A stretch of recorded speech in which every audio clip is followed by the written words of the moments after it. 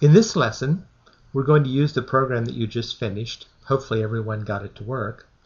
And we're going to make this section of code into a module that makes it easier to use.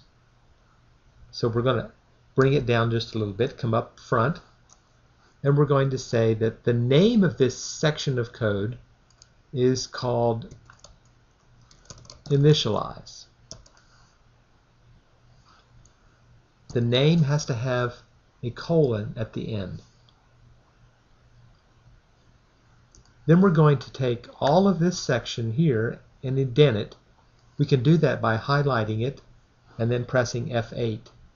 And it will move all that code over 1 dot, 2 dots, 3 dots, for example.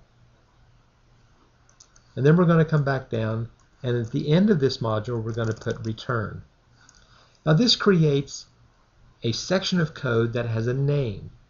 It's called a subroutine or a module. When we write a main program, starting here at the top, we can give it a name too if we wish.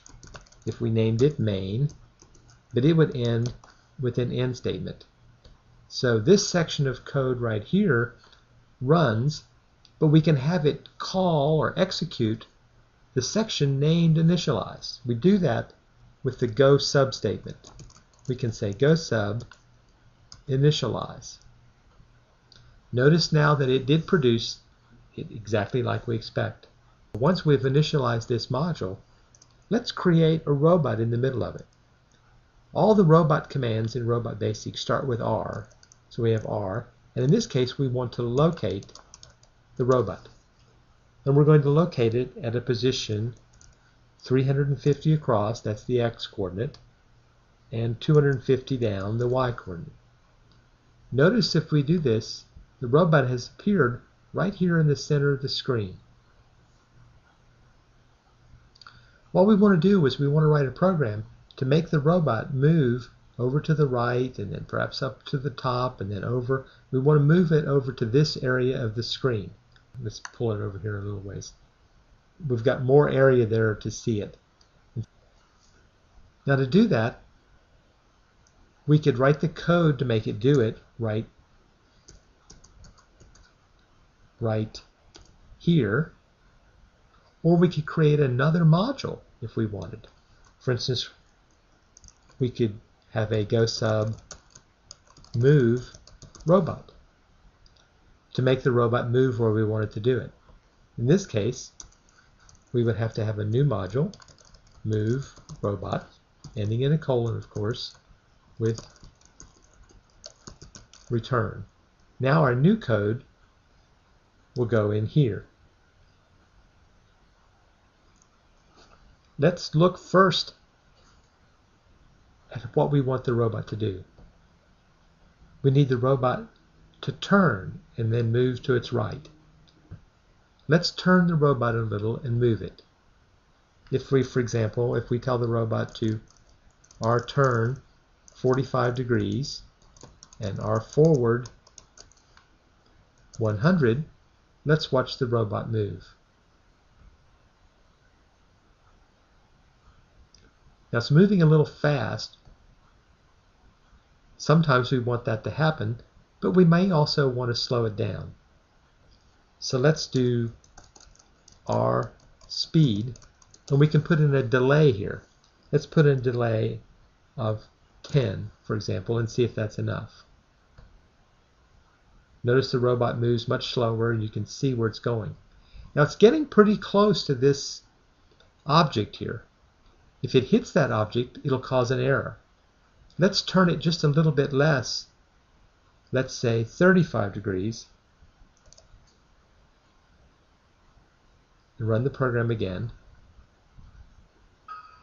Notice the robot has collided with an obstacle. So we have to fix it because the robot has bumped into some object in the room.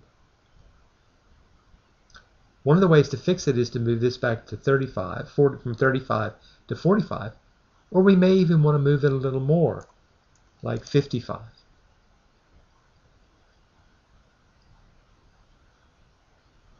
Now, we might want the robot to move just a little bit further and then turn left. Let's move it a little further first. So maybe 130. Let's check and see how that looks. Not bad. Now we can turn it left almost 90 degrees, maybe 80 degrees. Let's try it.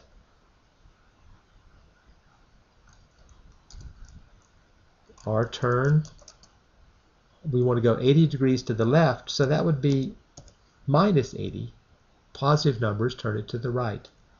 And then move it forward again. Let's start with 100 and see how that works.